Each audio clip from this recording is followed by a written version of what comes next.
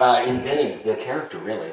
He created the Michael Myers mask. He was the guy who decided that you could take a William Shatner Captain Kirk mask, spray paint it white and tease out the hair. That man, his name was Tommy Lee Wallace, and he was born right here in Somerset, Kentucky. Really? Did you know that? I didn't know He's kind of a local legend we have here, and not a lot of people in Somerset are really familiar with the past, or with the idea that this man was a kind of a local legend of ours. As you can see, he's right here in this case. That he worked and did a lot of the stunts for the original Halloween film. Tommy Lee Wallace was actually one of the production designers on all of John Carpenter's early movies. He was responsible for a lot of the prop elements, the masks, costume elements, anything design-wise that you saw in the films. A man from here in Somerset was responsible for it. So he's kind of a local legend that we like to acknowledge here. He went on to direct, I think I heard you say this, he went on to direct Halloween 3 Season of the Witch. I know it's no one's particular favorite, I guess, Halloween movie. It is your favorite Halloween movie? Yes. Okay, well, I respect that. It's an underrated film. I feel like it's finally getting its rewards for after years of mediocrity. But he or obscurity, not mediocrity. But he directed Halloween 3. But maybe more importantly than that, he also directed, I don't know if you've seen, I'm sure you have, the original It film from the 1990s. But Tommy Lee Wallace, a man from here in Somerset, he adapted the screenplay and directed the original It film as well. So I always tell people who tour the museum that the legend of Michael Myers and the legend of Pennywise, in one point of view, was born right here in Somerset, Kentucky. And that's that flashlight right there. That's a screen-use prop from the original Friday the 13th film. You can actually see the camera on, or you can see the flashlight on camera in the shots back there. About halfway through the film, one of the characters, her name was Marcy. She had to use the restroom there at Camp Crystal Lake, and she went that way carrying that flashlight. Unfortunately, Marcy did not make it back. That's a death sentence in a horror movie. I feel like going off by yourself. And she ended up getting an axe to the head. But the flashlight that she carried in that scene ended up making it its way back here to our gallery, and it was actually signed by the actress herself who performed the part. We have a lot of screen-use props and prop replicas in our film here, right in our gallery here. Like I said, here at the Nightmare Gallery, we cover all things that go bump in the night. So this case over here kind of deals with UFO history, extraterrestrials. We have a lot of UFO history in the state of Kentucky. Really, we have a lot of UFO history just, gosh, 20, 30, 40 miles from where we're standing right now. And I'm going to talk all about that here in just a few minutes. But before I get to all that UFO history, I want to talk about this fellow right here. When we first established the Nightmare Gallery last summer, I was determined every 6 months or so to induct another legendary researcher, someone whose work kind of inspires us. Well, this was the first one we inducted. His name's Glenn Campbell. You may not have heard of his name, you might not have seen his face, but I bet you've heard of Area 51. All right. Well, Glenn Campbell is maybe partly responsible for that. In the 1980s and 1990s, Glenn lived in the little town of Rachel, Nevada, which is the closest town to Area 51. Glenn knew the government was up to something out there in Tickaboo Valley, and he was trying to figure out what it was. He went to a lot of the newspapers, a lot of the television channels, NBC, ABC, CBS, and kept talking about this place. He was the one who kind of brought the name Area 51 into the mainstream. Here's Glenn's strategy. Glenn bought a pair of high-powered binoculars, and he found a mountaintop that he could sit on at all hours of the day and night and just sort of watch Area 51, and that's what he did. It was his form of entertainment for years, was to just sit and watch the base. He knew when people got off to work, when new people came in. He knew the flight schedule in and out of there. Well, finally, the government found out what Glenn was doing. So they sent a detachment of troops up to get rid of this UFO nut. When they got up there, they said, Glenn, you can't be here.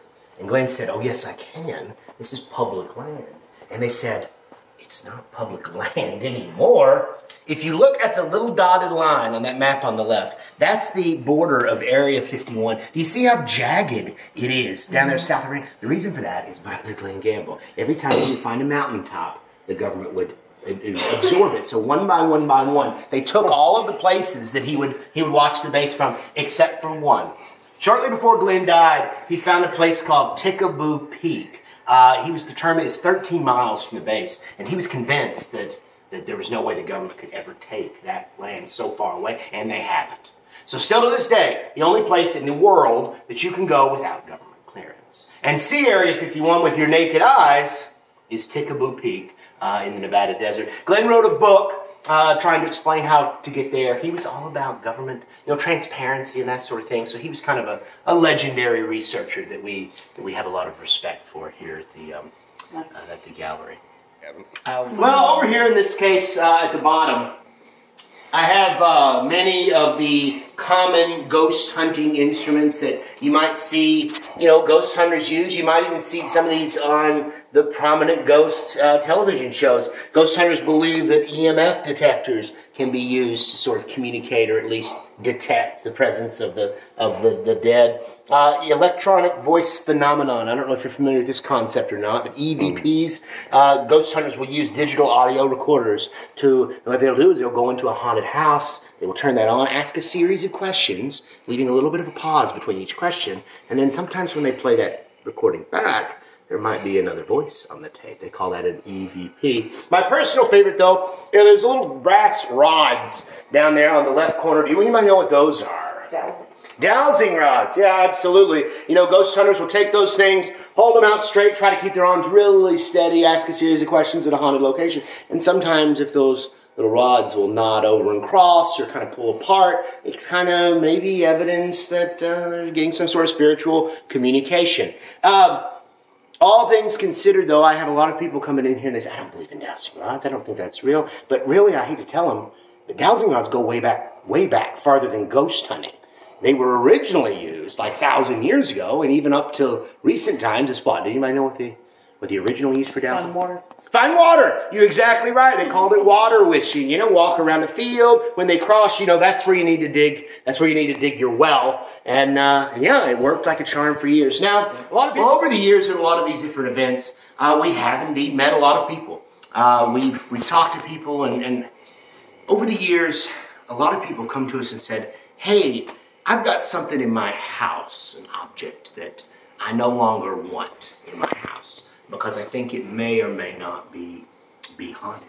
Well, the items in this case are just a few of the ones that we've been given over the years.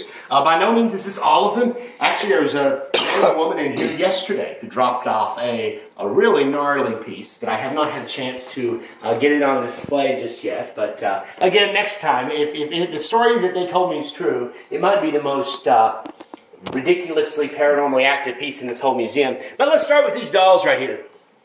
About 5 years ago, my wife works in the hospital here in Somerset. She has a co-worker, and this is very important, by the way. This co-worker does not believe in ghosts. Well, this co-worker, she inherited those two dolls from her grandmother when her grandmother passed away. At first, this co-worker, who did not believe in ghosts, was excited, inherited a nice couple of porcelain dolls. It was a nice memento from her grandmother's life. So she brought them on home. Well, almost immediately, this woman's two young sons started complaining to their mother. They said, "Mom, the dolls, Grandma's dolls, the porcelain dolls, are moving around in the night. They claim to have seen them, they claim to have heard them, and they claim that they were scared." Well, this woman, again, she didn't believe in ghosts, so her automatic assumption was that the kids were lying to their mom. So she said, "Hey, you know what happens to kids who lie to their moms? They're going to get a spanking. They're going to get a whipping." And she kind of threatened these kids to try to get them to tell the truth. But they didn't change their story. Every morning, the story was the same. The dolls were moving last night. The dolls were moving last night. Weeks later, and the woman, of course, never believes this the whole time. It takes weeks before she starts to feel a little odd about it. And then finally, the kids come to her, and the youngest son says, "Mom, the dolls aren't just moving anymore. Now they're hurting us." She said, "Hurting you?" The little boy nodded. He pulled up his sleeve, and there were deep scratch marks up and down his arms that matched just perfectly with the porcelain fingers on those dolls. All of a sudden, this woman started believing in ghosts. She threw those two dolls into a black plastic garbage bag, tied it off, and took it to work. Well, she knew my wife was working. She knew we were interested in this sort of thing, and we've had them on display ever since. Since we opened last August, we've had hundreds of guests come to the museum. I would say no fewer than 20 to 30 to 40 possibly have claimed to have seen these two dolls move. A young man was here last night and claimed to have been watching that male doll and see his eyes move. About 3 weeks ago, I had a tour about the same size. It was coming through, but there was a young son on the tour as well. And I could tell that this boy was determined to see these two dolls move. He came over here and he pressed his face to the glass and was not going to take his eyes off those dolls. Well, I continued with the tour around the room. We'd actually made it all the way around the corner into the Bigfoot area. And all of a sudden, we hear this young boy start screaming. We came rushing back around the corner, and I come around the corner just in time to see him back away from the case and bump right into the table here. And you could tell this kid was terrified about something, and he was pointing at the little boy doll. He said, I just saw the little boy the doll's eyes dart over to him, and his right eye winked at it. Here. I know true crime is very popular right now. It seems like about every week there's a new show or documentary on Netflix, Hulu, you know, any of the streaming, or even cable as well. I've always been interested in true crime myself. Probably my favorite case, and I can't say favorite. I don't know if you have a favorite killer. It's kind of strange. But, right. The one I'm most interested in, I'll put it like that, is probably the legend of, or the tale of Jack the Ripper. They never figured out exactly who was doing those killings. Today there's 50 or 60 possible suspects that they've kind of narrowed it down to. These 6 people right here are the ones that I personally believe are the most likely suspects. However, I have people come in here all the time that tell me, man, you are off base. Just about 3 weeks ago, I had a guy come in here. He said, I don't even know why you're calling it Jack the Ripper. He said, you should be calling it Jane the Ripper. And he had an interesting theory that said that the Ripper must have actually been a woman. Of course, it was mostly prostitutes who were killed. And they said only another prostitute could have gotten in with these people close enough that after the killings had started, that they could have gotten into their level of trust enough to... I don't know, it was a fascinating theory, but I'm always hearing new theories here as well. In this case, you see a lot of various different things. My wife and I have been over there on the trail of the Ripper a couple times, and every time we're in England, we're trying to track down different replicas and artifacts and whatnot to bring home with us. But they're hard to find because they're not particularly proud of the Jack the Ripper phenomenon in England. I think they'd rather be known for the Beatles than as notorious, serial killer. So it's kind of hard to track these things down. I feel like here across the pond in the United States, we have more of an affinity for these real nightmare monsters. I mean, this is actually a period. I've reproduced it, but it's a period-specific artwork. All of those are period-specific designs that were commissioned by the Nazis in World War II in the attempt to win the war. You'll see newspaper articles I've reproduced from the era. Still to this day, there's these weird concrete octagonal-like structures all over eastern Germany and western Poland. For years, nobody knew what they were. Now the theory is that those were supposed to be the landing pads for this ill-fated flying saucer program. We go to a lot of Bigfoot festivals, like I suppose you all do as well. Well, over the years, I've spoken to a lot of the West Coast Bigfoot investigators. People from Washington, Oregon, California. And they always say this. They always say, Zach, I don't know why you all even bother hunting for Bigfoot in Kentucky, Ohio, West Virginia. They say he's not out there. They say he's on our neck of the woods. He's in California, Washington, Oregon. We're a Bigfoot country. He's not back east. And to them, I always say the same thing. I say, you must not read your history. Because if you did, you would know the earliest documented Bigfoot sighting was actually right here in Kentucky. A man named Daniel Boone was on his way across the Cumberland Gap in 1777 when he claimed, all his biographers say so, to have encountered a big, hairy, Bigfoot-like creature in what is modern-day McCreary County, Kentucky. He didn't call it Bigfoot.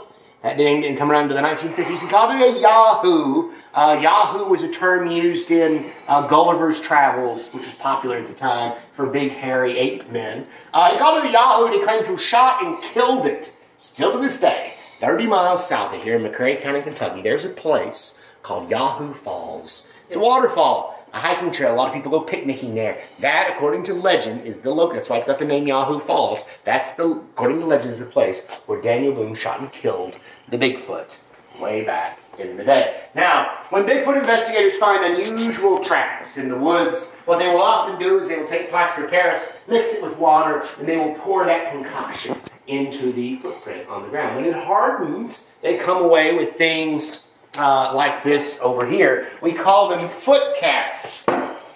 These are some of the most famous foot casts in Bigfoot history. These are duplicates, second-generation duplicates of many of these casts. You might have seen that video back there in the back of Bigfoot, sort of lumbering through Bluff Creek, California, in 1967. Arguably the most famous footage ever collected of Bigfoot. This was the cast that was made that day by the same guys who filmed Bigfoot. So arguably the most famous piece of Bigfoot evidence ever discovered. This right here is my personal favorite, though. This was found in a place called Grays Harbor, Washington in 1982. A little lady up there owned a cranberry bog. And every night something was getting in there and sloshing around. So she called the police. It was a police officer by the name of Dennis Hereford who found the tracks. He was the one who cast it.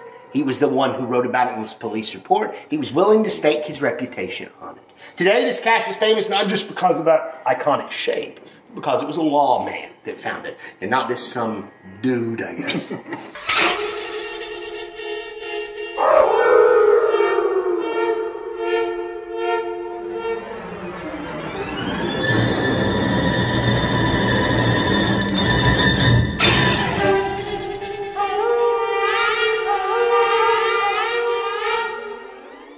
I like it spooky. I want to thank you. Anything you want, you just name it.